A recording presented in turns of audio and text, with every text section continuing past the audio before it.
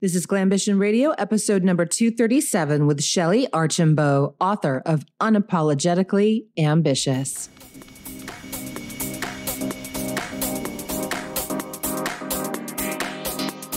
Welcome to Glambition Radio. I am your host, Allie Brown. I'm an entrepreneur, mentor, investor, and mom of twins. I love thinking big, doing different, and exploring ideas that disrupt the status quo, especially when it comes to women, because we are rewriting the rules for leadership, business success, making money, and changing the world. And we're doing it with style. Let's go.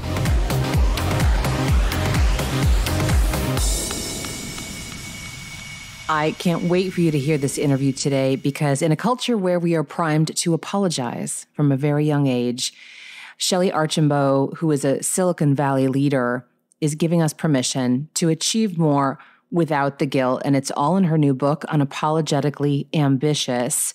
This woman is on the boards of companies you know like Verizon and Nordstrom, and her advice is spot on for those of you who are in corporate careers or entrepreneurial. I gained so much from this, and you're going to love getting to know Shellye today. Quick shout out to 2 reviews my team pulled for me from Apple Podcasts. The first is Ioana Garrett from the US. Allie, you never ever fail to deliver the goods, amazing resources, and the most inspiring guests on your show. I've been sharing your podcast with all of my business peers and clients because I want them to elevate too. I realize I've been holding myself back from hitting that 7 figures, and that changes today. Time to reinvent myself. And the next one is She Just Knows by Nicole Loves Social from Australia. I've been an Allie follower since 2009. I've learned so much from her over the years and watched her grow into the amazing business leader she is today. Glambition Radio is an awesome mix of learning, uncovering, and fun. Plus, throw in some epiphanies. You'll learn so much from her and her guests. Thank you. And a reminder that we love the reviews. It really does help us get more eyes on the show. And you know, when you're skimming through things and you see the review number, and when it's higher, it just gives you more confidence in trying out a show or checking something out. It only takes about 2 minutes, and we'd so appreciate it. And a quick reminder that our show today is sponsored by The Trust, the new private premier network for 7- and 8-figure women entrepreneurs. We have some incredible events coming up and guests that I cannot announce just yet. And I'm not talking about another inspirational keynote. I'm talking about women who have built 9-figure, billion-dollar companies who are spending time with us in the room. If that sounds like something you'd be interested in, check this out. If you or another female leader you know is craving more powerful connections, more elevated conversation, and a modern platform for connecting with other high-performing women globally, visit jointhetrust.org for more details and to request a brief informational interview. We would love to tell you more about it. You could see if it's a fit for you and your goals going into 2021. I'll tell you one thing that I've learned over the years in my own experience, as well as observing hundreds and hundreds of the women entrepreneurs I've worked with at the higher levels. As you ascend your revenues and grow your team and get to those places at a different level, your who becomes more important than the what. It's your connections, it's your network. And if you are in the same networks that you've been in before, or ones in your own industry where you're all pulling up your wagons in a circle and looking at each other, it's not going to happen. So check this out. It's so different. And people said, Allie, thank you. New times require a new network, and the women need to connect at higher levels. Jointhetrust.org.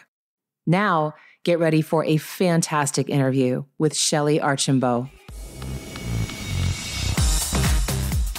Shellye, can you tell me where you are at this very moment? I am sitting in a car outside of a COVID testing location. I hope you don't mind, but I just have to give that context Of because course. This is obviously, you just get stuff done don't you? Yes, absolutely. You just figure out how to make it all work. Well, this sounds good in the car. So this actually sounds great. I'm glad that you have a good connection and we're all set. So we were introduced by my good friend, Kara Golden, and she just said, you have to have this woman on your show, her story, her new book, her career. And I'm pretty sure I'd seen your name around maybe on some like conference, speaker lists and things like that. I kind of knew of you, but to dig into the book and the depth of your experience, everything you've been through, I've been on a bit of a journey before I've even talked with you. I'd love to start though with the book and why you wanted to write this book. You've obviously had a great career without needing a book. Why a book and why now? Well, that's a great question because I'm very goal oriented. And frankly, writing a book was never a goal. So it wasn't to become like this author alley and that was like on my list. No, what happened was I've tried throughout my career to be very accessible, frankly, and responsive. So people reach out to me and I respond. I still do.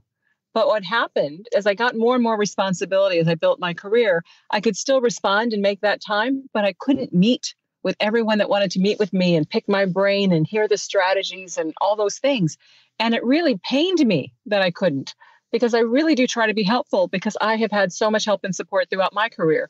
So I said, you know what? One day when I get to phase 2 and have a bit more flexibility, I'm going to write it down. I'm just going to write it down so that I can share it. And that way, when people say, oh, I want to hear your story or pick your brain, et cetera, I can say, here's a book. Yeah. It's kind of all in one place. You're right. Because these days our advice is kind of scattered, right? We do webinars and podcasts and speeches. And the book is kind of like, I don't want to say your swan song, but it's like the one place that you could, it's a bit of a legacy play. It absolutely endures, right? And the topic is an evergreen one. And honestly, I wrote it because people were like, gosh, do we really need another book? I mean, I have no idea how many books have been published. But what I'll tell you is I didn't find one like the one I wrote. My book is very much here's how to improve your odds to get what you want out of life by being intentional. And I share stories through short chapters. When I say short chapters, I mean, there's something like 44 chapters in the book. So it tells you how short the chapters are. Short chapters, tons of practical tips, takeaway. If you read the book and walk away with less than 10 things that you can go do tomorrow, then I have failed. So it was meant to also be candid. So there's what worked for me, what didn't, struggles I had with my daughter, right? Based on decisions I made, struggles I had with myself. I had to get a psychologist. I mean, life is hard. These decisions and these trade-offs and these choices, they are hard. And people don't talk about that. It always sounds like, oh, I took step 1, step 2, step 3, and bing, right? Maybe you had one little problem, one little hurdle, but it all went well. And then when other women see that, and then they look at how hard their lives are, they think, well, gosh, maybe I'm just not cut out for this. And the answer is, yes, you are. It's hard for everybody. And so I wanted people to see that, but there are things that you can do to lighten that load, to make it a little easier. And I just wanted to get that out. When we go back in your career and even to when you were growing up, and the title of the book is Unapologetically Ambitious. And I was reading an interview that you did, and you mentioned something like every time you joined an organization, whether it was the Girl Scouts or the French Club, that you eventually would end up leading it. Like, did you see that as a gift or a curse? Like extra responsibility? Yeah, it's a really good question. But I'll be candid, I saw it as a gift because here's what I learned in those early days was, if you're leading things, you have more say on what the group actually does and on what your particular role is. And I thought, I kind of like this. It's worth doing the extra work to be able to have more impact. So yeah, I actually grew to like it, which is why ultimately I decided I wanted to be a CEO. Yeah. It made me laugh because it made me think of that happened to me a lot over the years as well. And there was a point, and this is a random story. I don't even think I've ever shared this, but it's just funny. There was one point when I was trying different things on, this is only 10 years ago in LA, that like I joined a band and was singing.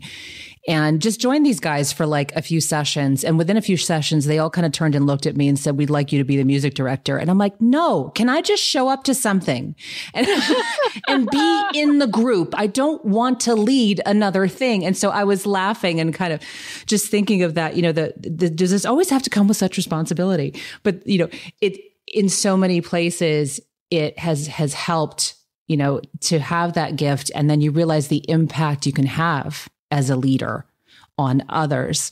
Yeah. I know it's true. And the point you raised, and you asked me if early on I found it as a curse or a gift. And I said, definitely a gift. But I'll tell you now, I find myself in the same position where, people would be happy for me to lead a whole bunch of things. Yes. The answer is no, I can't lead everything. Yeah. So tell me about the evolution of your career a bit. I know it may be hard, but can you give us kind of a modified timeline to help us understand, the evolutions of who you've become? Absolutely. So I came out of Wharton and joined IBM with the goal of becoming, I said, I want to be CEO. I wanted to be in tech because tech's a growing industry. IBM's the leader at the time. This is the 80s. And I said, I'll go be CEO of IBM. Wow. So you came out like guns a-blazing. You were ready. Oh, yeah. Pantyhose, everything. This was IBM. I decided in high school I wanted to be a CEO. Wow. Yeah.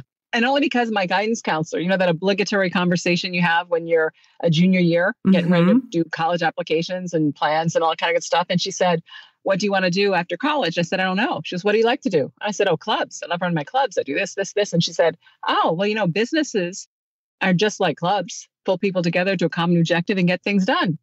And I said, done. Because I loved having goals. I'm going to go run a business. Did you even know what a CEO was?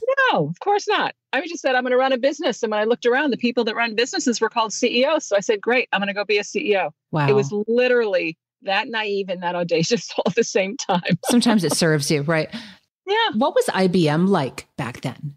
Oh, gosh. IBM was actually a great company. They really invested in their people, lots of training, developed really good management skills, leadership skills, et cetera. As a matter of fact, we used to tease at times that they were actually an amazing personnel company that happened to sell computers because they invested so much with regards to people. So it was a great training ground and a wonderful place to learn.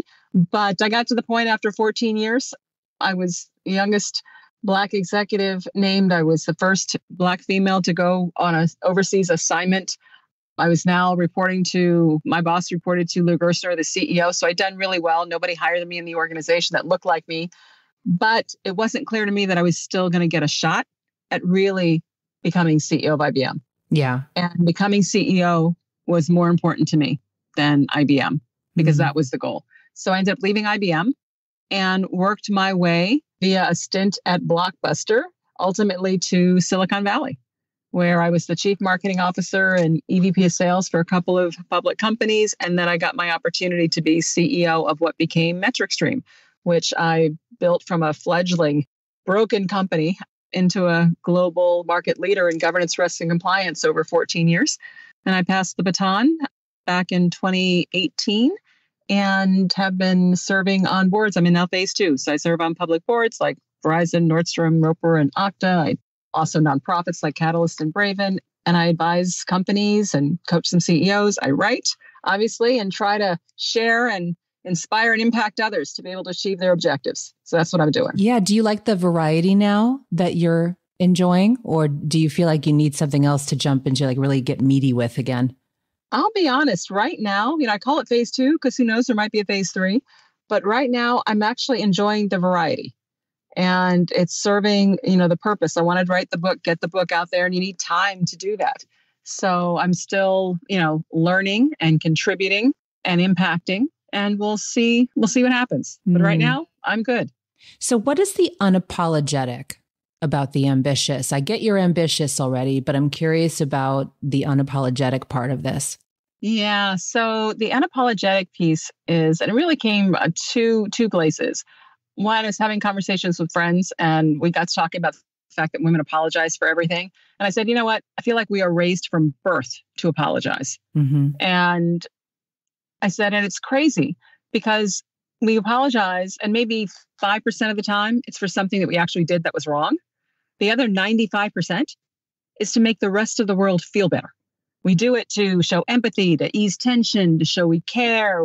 We do it to create, relationships, to ease tensions. We use it like salt. It just makes everything a little better when you keep saying, I'm sorry. And we got to stop doing that because other people think we actually are sorry. And therefore we look weak.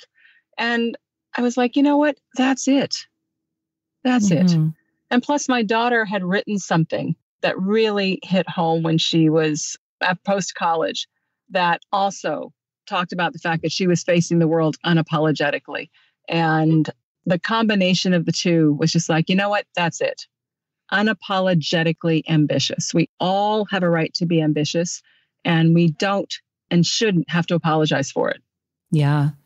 Did you know that there were people around you going like, man, she's a lot to handle, or she's too much, or, because there's that unapologetic. And also we immediately start thinking, gosh, maybe am I too much, like coming in with these opinions and leading like this? Like, is that why you want to make it clear to women and girls that they don't need to feel that way or be worried about people thinking that? Yeah, actually, it's actually slightly different, Ali, because I actually wasn't that person, believe it or not. As a Black female, I've got women have a fine line between, ambitious, assertive, and aggressive, and bitchy, right? Oops, I used the word anyway. You told me to. Oh, that doesn't qualify for our explicit label. Don't worry. Oh, okay, good. I was like, oops. But anyway, women have a narrow path, right, to walk.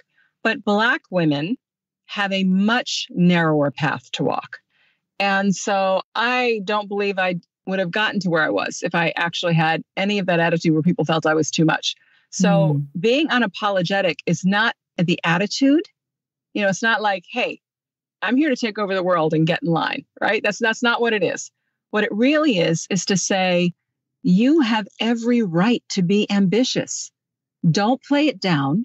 Don't hide it, right? And what is ambitious?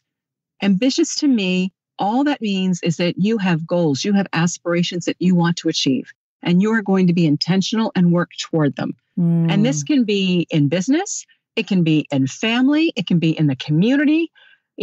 Having ambition means you just want to make an impact and you're willing to do what's necessary to go make that happen. One of the most ambitious people I know was my mother. She never worked outside of the home after getting married.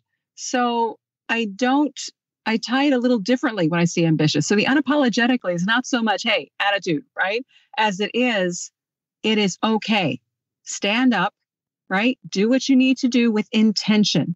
I actually tried throughout my career to create environments in which people wanted to help me achieve what I was trying to achieve.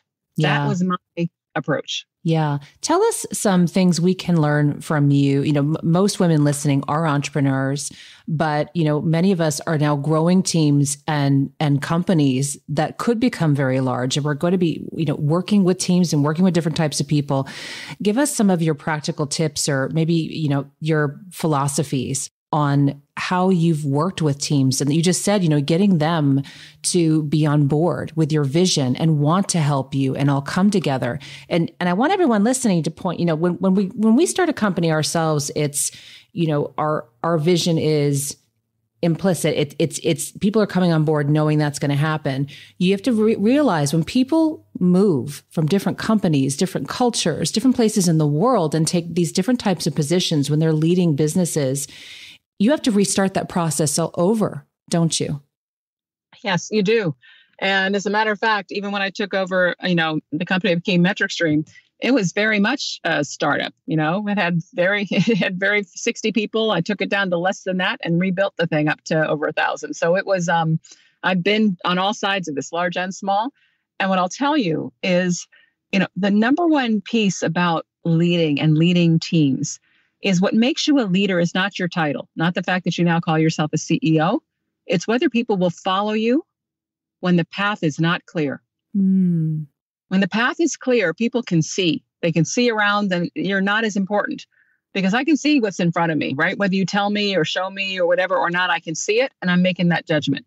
When the path gets less clear, when challenges come and that path gets dark, heck, I'm not following that leader if I don't actually believe in that person, believe that they have the right vision, right? The right strategy, that they care about me, that they have the best interest, not only for where the company goes, but where I go. That's what people want in a leader that they follow. Mm-hmm. So the key is to become a leader that people want to follow. Because if you're building a company, MetricStream, we had at least 2 near-death experiences. Building a company is not for the faint of heart. Mm-hmm. And you want to make sure that your team will stick by you when those ups and downs happen. Is it a trust factor? It is. Trust is absolutely a big piece of it. So it is, I tell people it's all about trust. It's about communicating, which tends to drive the trust. It's also about this notion I talked about, caring. People want to know you care about them, that you have their best interests at heart. Fundamentally, that's what they want to know. And then they want to see that you're actually making good decisions, that you're rational in what's done. Yeah. That you are not afraid. They want to make sure that you are the strength. When they're afraid, they want to look at you and make sure, okay, are we all right? We okay? Because I'm concerned. But if you're okay, then I'm okay. So you need to be that steady person. I tell leaders all the time, leaders have to be careful, because I find that things are never as good as they appear, nor as bad as they appear. So if you're rising with when it's great and dropping when it's not, you're going to yo-yo your entire company. So just keep telling yourself it's never as good as it appears, and it's never as bad as it appears, and try to hold yourself pretty steady. And then you become that steady, solid support that your team needs during challenging times. Yeah. There's been some debate around the whole authenticity thing. And I do think there's times that people are, it would seem to me that some leaders sometimes are too transparent. What's your philosophy on that? When you need to hold ground and be the solid one, what's your theory on that? It's interesting. I think it's important to be able to share as much as you can share, but you want to be a little careful in that you don't want to share so much that you're scaring people. Yeah. Because that's almost not fair, right? That's part of your job. Part of your job is to handle that. Yeah. Right. There were times during MetricStream days when, I didn't know on Tuesday if we were going to have payroll for Friday. Wow. All right. Now, I wasn't going to go tell everybody, hey, I'm not sure we got payroll. Right. But keep working hard. All right. No, that makes no sense. Yeah. All right. Now, did people know that cash was tight? They absolutely did. Right. Did they know? So you have to create the right environment in which people feel informed. They know the challenge, right? They know the risk, but you don't want to give them so much that they are just scared. That's a good distinction, that they're aware of the challenges. You're open about the challenges, but the details aren't what you need to be sharing with everyone until you've got it figured out. Yeah. Yeah. You shared something on an interview that I was just listening to today about how much you do as far as planning, that you're very goal oriented, which you mentioned. You have a drive towards planning, and it would seem to me that your career is quite planned out as well. So tell me about how much of a planner you are, or maybe not. I really am not sure. Oh, no, you got it right. I'm a huge planner. I've lived my whole life, Ollie, with asking myself the question, okay, what is it I'm trying to achieve? And then the next question I ask, so what has to be true for me to achieve it or make it happen? Ooh, wait, say that again. That's good. What has to be true? I ask myself what has to be true. And then the next question I ask is, how do I make it true? I love that. And those are the questions that I ask for everything. This is true in my personal life. It's true in my professional life. It's how I approach life. What is it that I want? What has to be true? And then how do I make it true? And my how do I make it true is the plan. Yeah. Okay. And I literally create the plan and then I go execute. So what that does is it brings clarity on what your steps should be. Because here's what happens. A lot of people set goals. And some people create plans to achieve those goals. But what makes the difference and where the real power is in making decisions every day consistent with your plan. Most people do not do that. Yeah. It's been a hard year for that too, though, to be frank. What would you tell people who've had a lot of trouble with that this year? Well, yes, things happen we can't control. And we need to adjust plans where we have to adjust plans. But at the same time, I'll tell you, having goals and plans gives you focus. Here's what happens to a lot of folks is all this stuff comes in. Everything's happening. Oh my God, the whole world's upside down. And they focus on everything and it's overwhelming. And the example I like to give is, picture a 3 or 4 year old, right? 3 or 4 year old having fun, standing in the middle of the room, just starts spinning, right? They think it's so fun to get dizzy. They spin. They start to wobble. And next thing you know, bam, flat on their back, right? Typically giggling, but flat on their back. All right. Now picture that with a professional dancer. The dancer gets up and spins, 5, 6, 7, 10 times. Boom, boom, boom. They come out of the spin and go right into some nice pirouettes and movements, right? No dizziness. Why is that? Because a dancer picks a focal point. She looks or he looks at a spot and they spin and then they bring their head right around. Quick snap and look right at that spot. Spin, snap their head back at the spot. And what that does is it keeps them focused and they don't get dizzy. Well, I believe in times like these that are chaotic with everything. Everything, work, environment, home, everything's topsy-turvy. We need to find that focal point because otherwise we just spin and spin and spin and you're flat on your back. I love that. It's been a spinning year. Yeah. It has been. Listen, trust me. I absolutely know. It's been that kind of a year. Yeah. Some of my clients have had the focal point and others are, and a little spinning's okay. Right. But I love that. I love that metaphor because, and anyone who's done dance, even as a child, and when you start to learn to do that, it changes everything. That's right. And so to me, goals and plans represent that focal point. Yeah. So don't just throw them out the window. Yeah. They need to be modified? Sure. Yeah. But don't throw them out the window. Stay focused and then make decisions consistent with the plan. And the way that works, the way I've made it work, Allie, is I assume that the plan I have in place is going to happen. Now, do I know it's going to happen? Even in 2020. Yeah. Yeah. In 2020, I just assume whatever it is I planned is going to happen. And therefore, I make decisions today, assuming that what I plan for in 3, 4, 5, 8 years is going to happen. And what that does is it increases my odds of being lucky. I'll give you an example, and people can read about this in the book who pick up the book. But, I decided in college that I wanted to, if I could, first of all, I want to become a CEO, but I also wanted to get married. I wanted to have kids. And, back to, okay, so what has to be true? Well, it means I need to find a husband who's very supportive, right? Wants to support me in becoming CEO, is probably willing to take on more childcare work, homework, that kind of thing. I'm literally made out a list at like 18, 19. I made out a list of here's what I need. And then my parents said, we'll help you with college or we'll help you with wedding. And of course, I picked college. So I had to pay for this wedding. Well, I'm like, gosh, well, all this works out. I want to get married in my early 20s. So I better start saving for a wedding. So I started saving for a wedding. I was working like mad in college because I had to pay my piece of the college and I had to save for my wedding fund. Now, my friends, that's crazy. Shellye, you're working. What do you mean you don't have money? Well, I don't have money because it's all going into the bank for a wedding. What wedding? You don't have a steady boyfriend. You're not even engaged. What are you talking about? Right? So what happened? Fast forward. I got married at 22 and I paid for my wedding. No loan. Okay. I was lucky. So that's what I mean. I made decisions and I've done that throughout my whole life, assuming it was going to happen. Yeah. So when it did happen, I was ready for it. Yeah.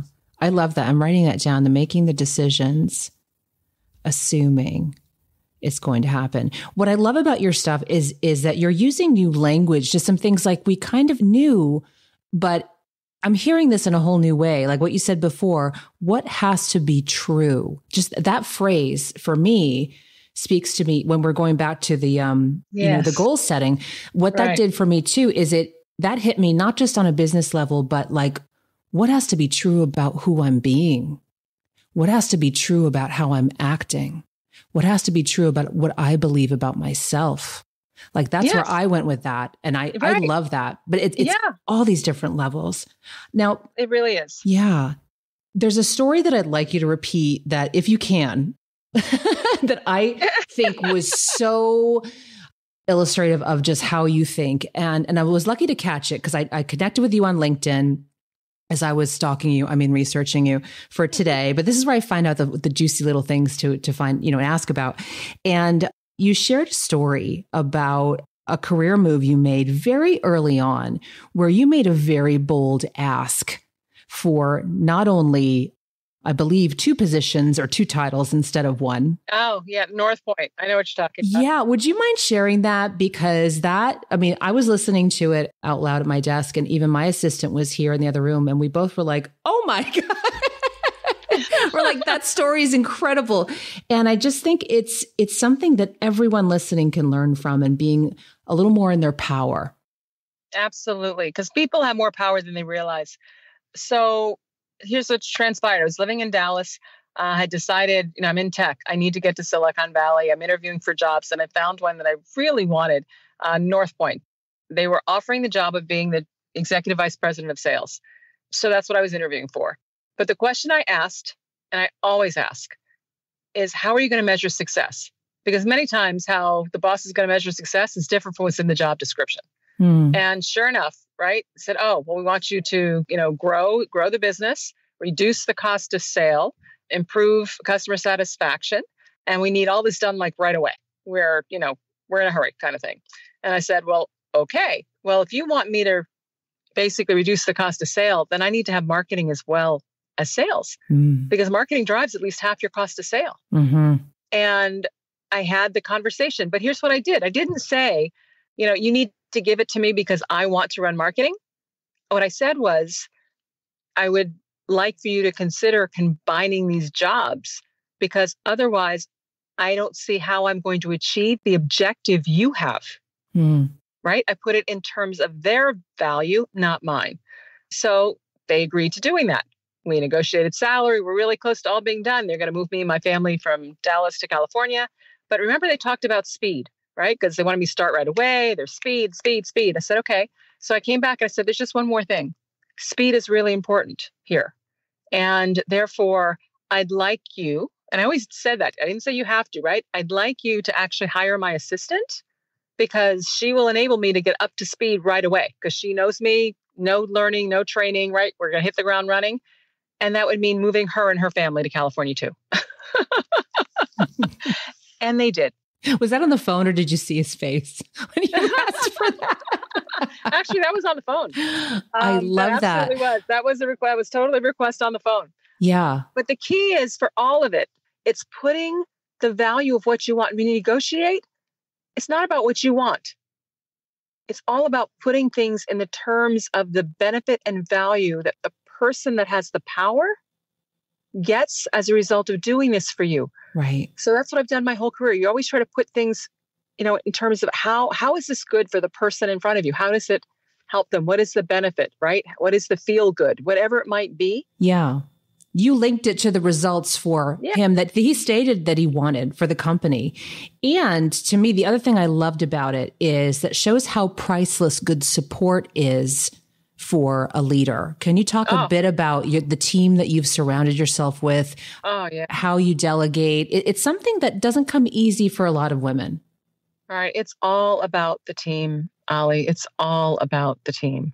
And, everything from an assistant, right, to who you have on the team itself, because you can have the best product, you can have the best market, you have so many great things, but if you don't have the right team in place, it's just not happening.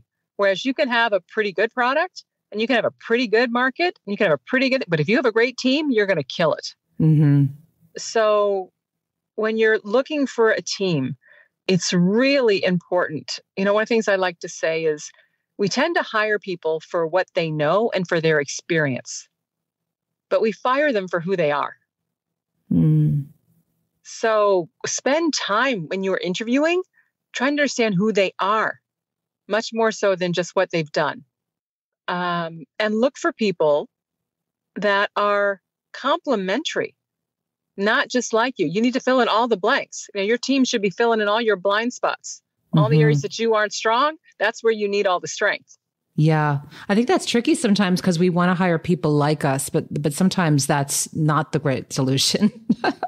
It usually is not, because that means instead of you having a blind spot, the whole company has a blind spot. Yeah. And that's dangerous. Yeah. Oh my gosh. Oh, this is so great. I wish we had a 2-hour interview, but people can gain so much more from the book. Can you tell everybody about the book again, where they can get it, and anything else they should know before we bring it round the bend here? Yes. Unapologetically Ambitious. Take risks, break barriers, and create success on your own terms. And it's available at Amazon, barnesandnoble.com. You can get it at any of your local bookstores. It is absolutely available, and it's in hardback, Kindle, as well as audiobook, which I recorded myself. So I'd encourage you to check it out. I think you'll find a lot of good value, a lot of key takeaways. If you've liked anything I've said, the book's chock full of all this. I'm happy you did the audiobook yourself. I don't like listening to terrible voiceover people do audiobooks. Sometimes it's just not a match. It's like a mismatch, their energy or their voice. And when it's you and your book, it's going to be a totally different experience. So Shellye, why don't you wrap up by sharing with us 3 great pieces of advice that you'd love all the women listening to take with them? Absolutely. So the first is make sure people know what you do. I can't tell you the number of times that people introduce themselves by giving their title. I'm CEO of XYZ company. I'm Senior Vice President of Operations. That tells people nothing about your skills, your abilities, nothing. So it's a complete waste. Tell people what you do. I'm the CEO of XYZ company. We provide aeronautics and, analysis for blah, blah, blah, blah, blah, right? Whatever it happens to be. Head of operations, responsible for all strategic global implementations of software, whatever it is. And why do you do that? Because people do not remember titles, but people do remember skills. And when an opportunity comes up, somebody's looking for a board member who has aeronautical, analytical, blah, blah, blah, blah, blah. Oh, I was just talking to somebody about that. Who was that? Right? You said the name of your company and the fact you're CEO, you're not coming onto mind. So let people know what you do. 2, tell the universe what you want. I'm a big believer. Tell the universe what you want so the universe can help you. Most people want to be helpful. If you keep it a secret, nobody can help you. So tell the universe what you want so the universe can help you. And then the last one is realize that every time you say yes to something, you are unconsciously saying no to something else. Because there's only so much time you've got available, only so much you can put on your plate. So every time you say yes, by definition, you're saying no to something. So be intentional about it versus filling up your plate and then being really unhappy that some things that you really want to do, you now can't do because you filled up your plate. I love that as I've gotten older and wiser, it's easier to say no now because you know that it's a trade-off for everything you say yes to. Mm-hmm. It's so important. Shellye, thank you so much. I can't wait to dive into Unapologetically Ambitious, and I can't wait to just see what else you do. I'm just excited for this phase 2 for you. Well, thank you so much, Allie. This has been a fun conversation. I've really enjoyed it. We'll keep in touch. Bye. All right. Bye-bye. Thank you for joining me for this episode of Glambition Radio. If you enjoyed the show, make sure you subscribe so you automatically get new shows every week. And I'd love if you left us a review. We are on Apple Podcasts, Stitcher, Spotify, and other platforms. And I'd love to hear from you. Come join the conversation online. You'll mostly find me on Instagram, but also on Facebook, Twitter, and more. Just head to alliebrown.com. You will find them all there. And you can also learn about upcoming opportunities to meet in person. Glambition Radio is the elevated conversation for women leaders, and I'm honored you've tuned in.